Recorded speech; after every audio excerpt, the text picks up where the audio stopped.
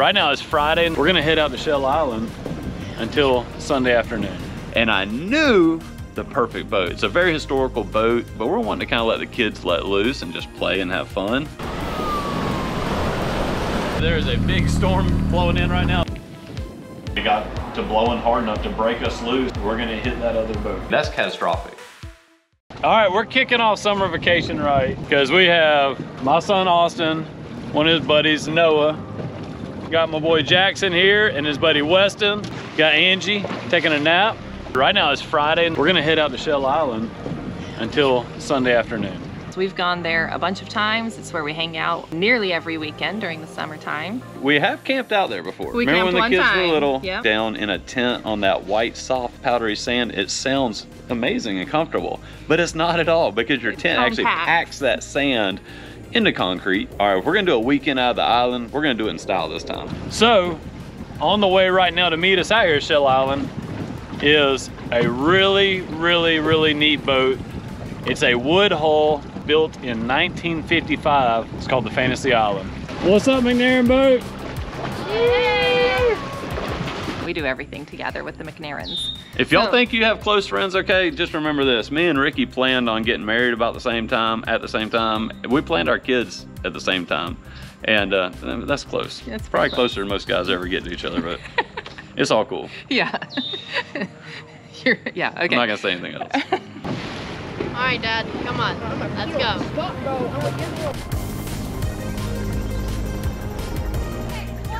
Come on, hurry! 1, 2, 3. Got it. If you're wondering, where is this place? Shell Island. Pretty much all the bay systems in the Florida Panhandle have barrier islands just offshore of the bay systems, usually just a mile or so. And those barrier islands is what creates these bay systems. And Shell Island is just the one that's here in Bay County that separates our bay, St. Andrews Bay, from the Gulf of Mexico. So when we first had this idea to go spend the whole weekend out at Shell Island, I was like, well, you know, we're gonna invite some friends and invite their kids, and then we're gonna bring our kids, and then our kids are gonna bring some friends with them. So we're talking about a lot of people and a lot of kids, which is gonna be fun. It's gonna be chaos. But we're wanting to kind of let the kids let loose and just play and have fun.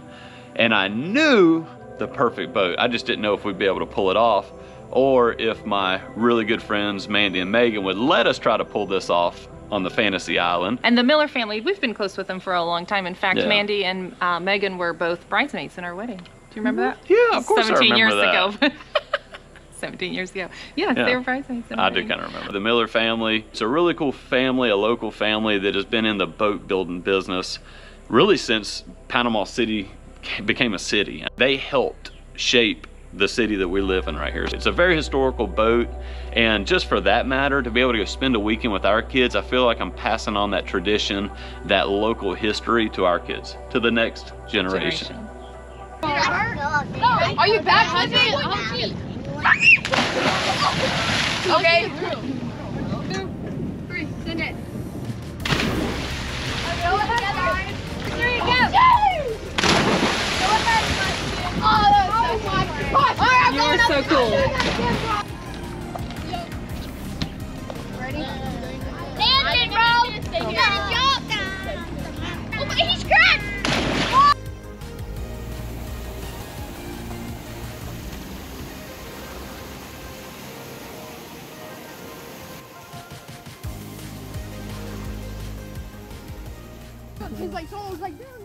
Then we went back to the boat and joined up with the crew and just relaxed. It was cooling off. Normally during the daytime, there's thousands of boats that come out there, and now the sun's setting, and it was really just us and a couple of other boats that were anchored out there. They were also planning to spend the night. This is the first time since we camped there like 10 years ago, that we get to just chill.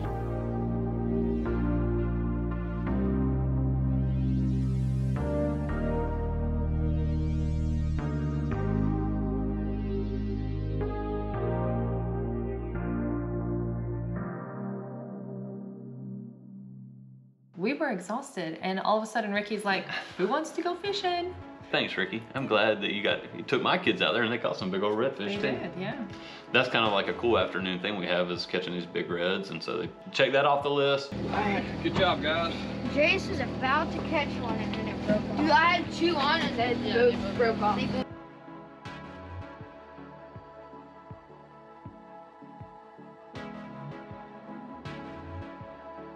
All right, so day 1 complete. We had a great first day. Everybody's still alive. No injuries. Day 2, however, that all could change. Oh, dude, it's gorgeous. All right, I'm gonna make coffee. Make some for me too. Cold coffee.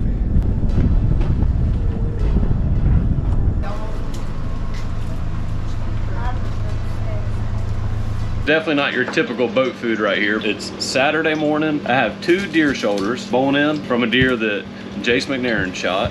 We're gonna brown them up, and then we're gonna put them all back in here, make a little gravy, some veggies and stuff, and let it cook all day. I like the salt and pepper every different part as I'm putting it in, and I kind of keep track of how much salt I'm putting in here. You'll notice this same method in a lot of Southern cooking and a lot of Cajun cooking. You brown the meat, you make a gravy, you add a lot of veggies to it, put it on rice. You can add a little mix here and there, a little different seasoning, a little different sauce or something, but at the end of the day, that makes everything good. Shoulder number 2. You hear that sizzle. Brown it down. And there's a bunch of kids here that probably don't eat wild game on a regular basis, and I'll be interested to see this afternoon when we get in what they think of this. This is whole wheat, organic, real flour. So we're just gonna cook this flour. It's a roux, and I'm gonna make it thick. Peanut butter kind of consistency. Beef broth. Now we got the start of something beautiful. It gets easy from here. This is the best part. I'm gonna crank my heat up just enough to let that start bubbling again. I wanna see that gravy start to get a little bubble to it. Bell pepper, onion, and carrots. Kids are funny about veggies. They recognize the carrots, but the peppers and the onions all just kind of turns into part of the gravy. They usually don't ever say anything about the veggies. More salt and pepper.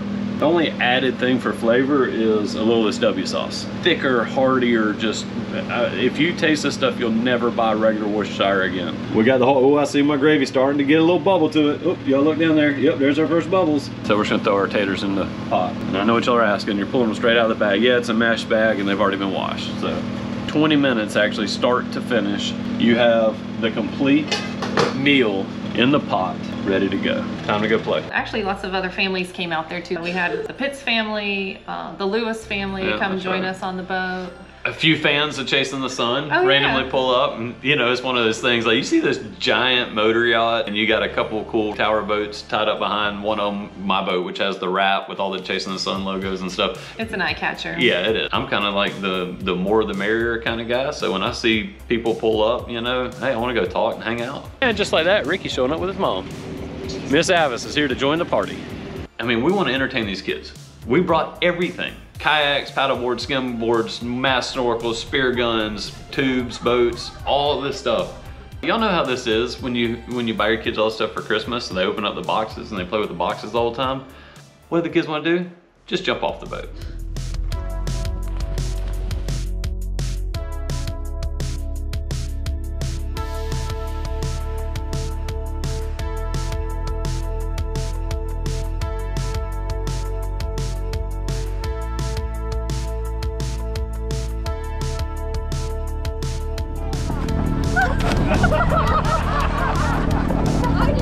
Good job, babe. That was good, Justin.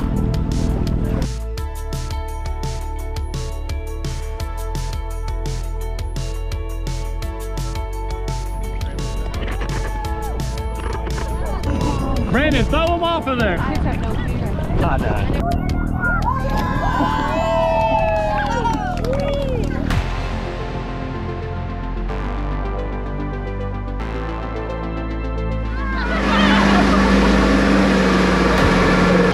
Anybody need this life jacket? Bailey needs one from somebody.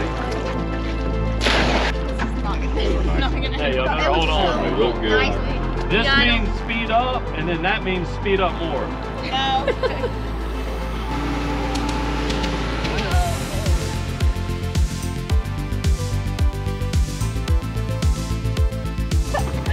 That's what happened. I started laughing. Mr. Ice Cream Man! Hey, we want ice cream! Hey, we want ice cream! Chocolate chip cookie. I did. Chocolate chip cookie. Another chocolate chocolate. What the spider? Okay. Thank you, Spider. Thanks. Yes, all right. Hi. It's pretty cool where we're anchored up. We can actually see up here on the top deck of Fantasy Island. We can see over the dunes of Shell Island and out into the Gulf. It's an amazing view right here. We're on right now what we call the bay side, and now we're going to the Gulf side.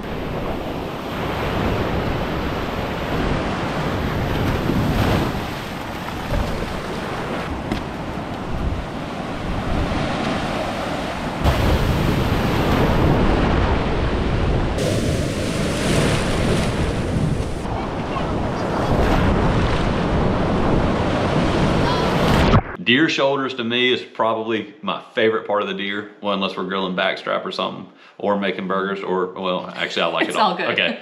Kudos to the cook. Weston agrees. Yes.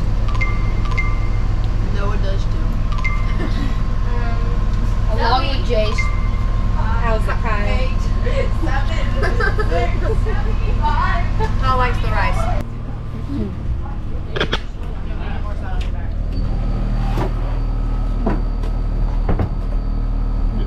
I know it. There is a big storm flowing in right now. This is part of just like life on the water. Well, my boat is anchored out here and it may drift off in just a second if I don't go tend to it. So we're gonna get this reset and then I'm gonna enjoy an actual bowl of my smothered deer shoulder.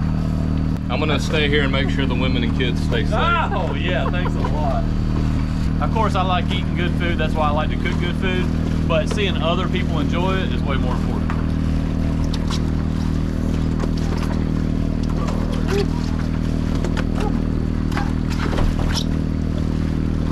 And I just took a shower, so it's getting really windy out here. I don't want to risk getting wet. Saturday afternoon it starts raining, which isn't a big deal. It's summertime, you know. We get these little pop-up storms basically every afternoon. But I started looking at the radar, and the band that was coming at us was purple. Purple is bad. That's intense. Red is bad. But when it's red with purple inside, that's real bad. So we know we're about to get whopped with a big one. We're gonna get whopped with a big one. Oh, we got whopped with a big one. So our first order of business is to secure our boats.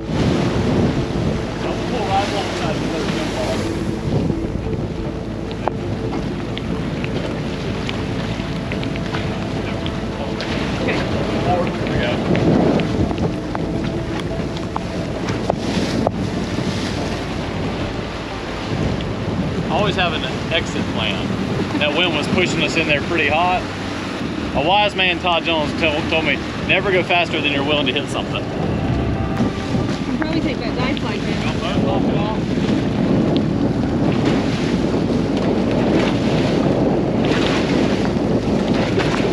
Push me away. Sometimes I get ridiculed for being neat and orderly and all that. This is why. You can't sit here and untangle stuff and try to save your boat. You gotta be ready to jump on there, add a few extra lines on. I would say it's gonna come back whether you want it to or not. Angie, run up there to the top, please. Okay. Hi. Oh, great. Make me laugh. Oh, not really. It's certain range. Slide this bumper so that line slide as far back this way as you can. Right there? Yeah. So disaster avoided. Now everything's safe. So now I get to go if there's anything left. If you just eat regular organic brown rice, it has a ton of flavor. And if you don't have a big spoon, scoop your rice out with a spatula. So remember earlier when I talked about sneaking those veggies in for the kids? Look at this. You see meat and gravy. Oh, perfect. We get his boat tied up where it's going to be out of the wind. My boat is just hanging off the back with a long line, so it can kind of just ride back there on its own. Good plan, right? Should be easy. Should be. Yeah, should be. something just cool and magical about these storms like this. God's in control, you're not. But dang, we sure try to control it. I mean, that's outdoors in general, I think, is like we want to be able to control what goes on in nature. It always keeps you in check because you know at the end of the day, you're not in control. In 1955, they built the New Dixie Queen. She served as the head boat. And then in the early 80s, they decided to turn it into a wind switching again. Our stern anchor may have broke loose. So anyways, they repurposed the New Dixie Queen and built this big structure on it, and you know, put all the beds, all the kitchen, and all this cool stuff in here, and renamed her the Fantasy Island. Now I'm gonna go back outside. We swung a good bit, so we're gonna make sure we're still holding tight. We are not. We're not? We are definitely not. I mean, it's fine. Everything's fine. That stern anchor's too attached. This is something we always do. We actually used to do this for tarpon fishing, because we'd hook up while we were anchored up. We'd have to throw our anchor or throw our buoy off and then go chase the fish down. If you have to ditch your anchor for any reason, that way you can always come back and find it. Something had to happen, bro. I feel like there's Coast Guard. What? I feel like there's Coast Guard. You do? I think I'm a rescue swimmer. I think your dad's cooler than a rescue swimmer. Coast Guard. I'm gonna be your rescue swimmer today, too. Oh, what movie was that? The Guardian. We watched that the other night. Oh, son, you better get your hand out of the way from that. It pulled tight next to the top of the swing. That's what I'm saying. That's what happened over there. Yeah. We just had all that momentum, and all of a sudden, bam. In between Yeah. the first band that came through, there was a little calm before the real really storm. big storm that came through. We were able to get Belle to Shell Island That's to right. do her last Yeah. bathroom. You better break. go now or you're holding it for the night. You did? You did or she did? I went pee-pee too. Belle's last trip to the hill amongst all the storms. Oh, here, grab that thing. All right. Yep.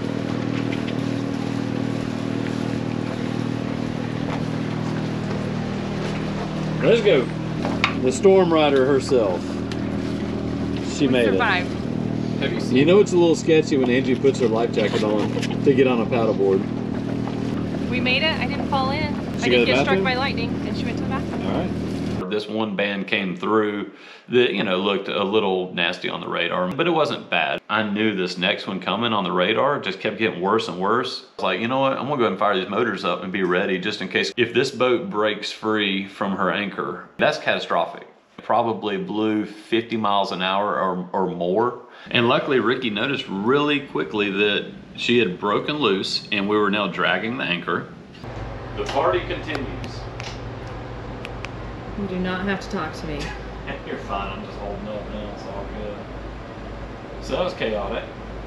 It got pretty wild, and it got to blowing hard enough to break us loose. And when I say the anchor broke free, it was still connected to the line. It just had broke free from the ground, and we were dragged. And there was another big motor yacht about, I don't know, 200 yards off our starboard over here. Ricky goes, we're gonna hit that other boat. The motor yacht that we almost crashed into is right here. We got to within, Ricky said, about 10 yards of hitting that motor yacht. And so I ran up here and fired this thing up, and I just had to drive straight north over our anchor line.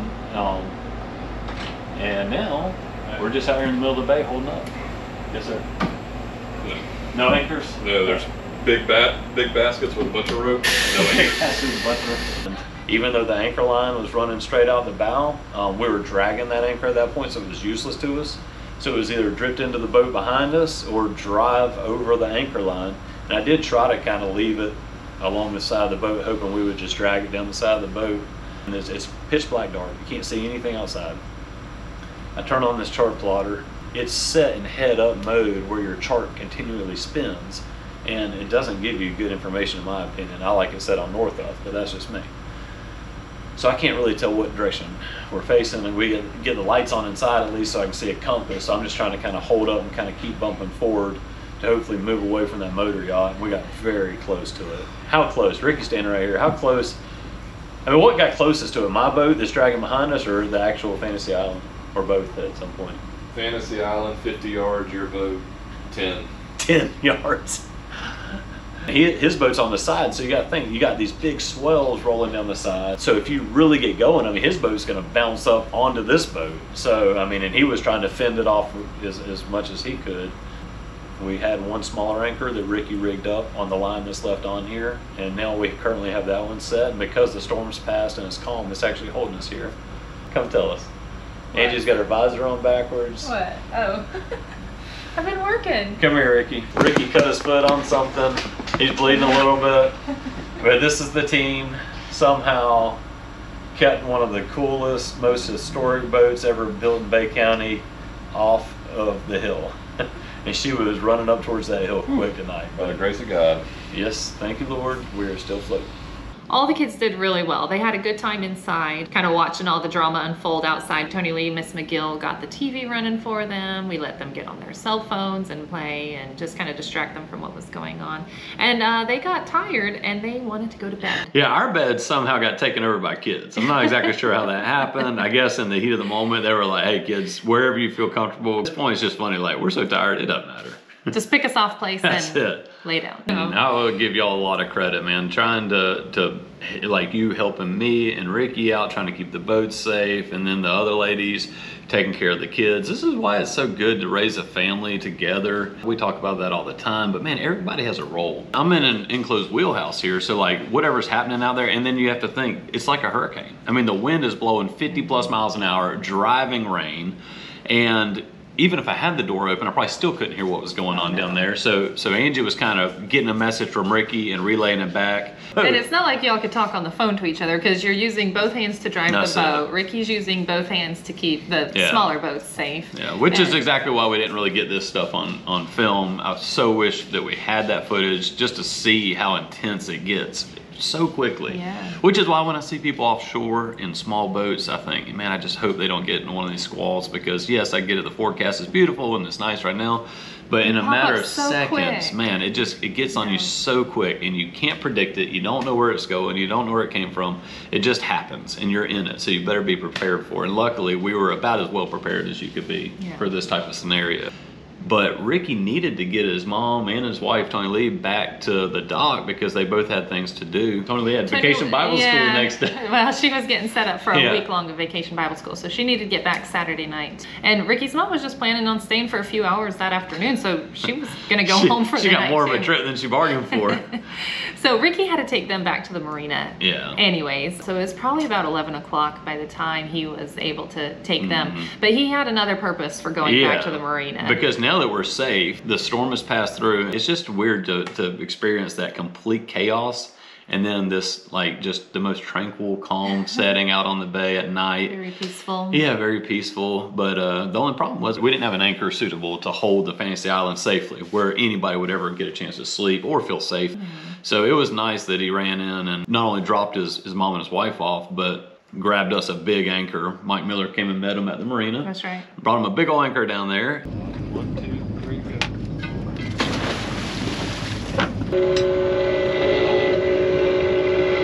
I don't like it. I feel good about it. Alright, but I will mark a new waypoint now. Second anchor is out. It is set. We're in 20 feet of water, and we have about 300 feet of line out. So if you understand what scope is on an anchor line, we're good. But what I'm gonna do now, I'm gonna zoom in on my chart plotter as far as I can, and I'm gonna mark a waypoint. I would love to get just a minute of sleep tonight. I'm gonna come back in about 15 minutes, and if we're still sitting on that exact same waypoint, then I'll shut the engines down and hopefully catch a little sleep. Good night. This is like best case scenario here. The Fantasy Island's in great shape. Both of our boats are perfect. Yes, we lost a paddleboard and a mat, but really, I mean, geez, that's not bad at all when you're looking at what could have happened.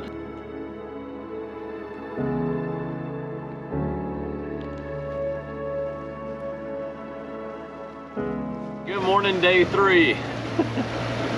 This is a really good morning because the Fantasy Island's sitting right behind us in perfect shape. Everybody's sleeping. It's there. Looking for our lost paddle boards on Shell Island. And there's 2 white-tailed deer.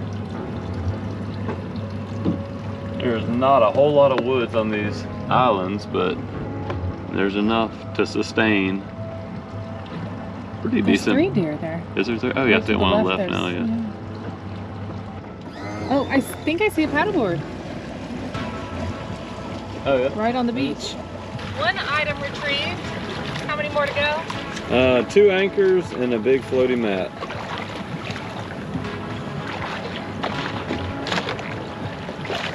You want to take this from me? No, I'm videoing. You're doing good, babe. Hold on, we gotta take it to the other side. I jumped in the water with a mask and snorkel, looked at the propellers, didn't see if there was any damage under the boat. Perfect. Yeah. Time to keep partying. I remember the tourist. Yeah, thanks to the guy driver. running the big catamaran sailboat out there. He had actually already rolled the mat up for us and had it sitting there waiting on us. That's so lucky. That's crazy, huh? Yeah. We went over to the Gulf side and played football on the beach. They surfed. Do you remember pushing? Oh, yeah, you pushed them into the waves and they all got a chance to surf. We finished on a very high note. You can't beat that. If you don't have fun doing stuff like that, then man, maybe outdoors is just not your thing. But even if it's not, man, just give it a shot, because stuff like this, like, we didn't plan all this like extra adventure, but it just happened. I think if you just put yourself out there, whether it's a camping trip near you in the forest somewhere, just go to a beach, a lake, whatever. If you get your family and some friends together, go plan to spend a weekend outside, adventure is gonna find itself. You're never gonna come back and go, oh, I wish we didn't do that. I mean, you can sit around the house all weekend and watch movies. You're not gonna remember that 20 years later. A trip like this, you'll remember this, your kids will remember this for the rest of their life.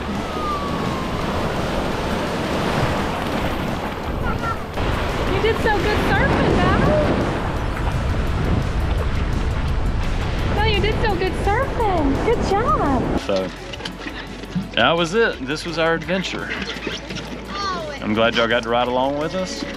I hope y'all learned something, enjoyed it, maybe inspired you to get your kids or maybe somebody else's kids. Cook them some good food, show them a good time, and I guarantee you they'll want to pass it on to the next generation. This is our life. It's always an adventure.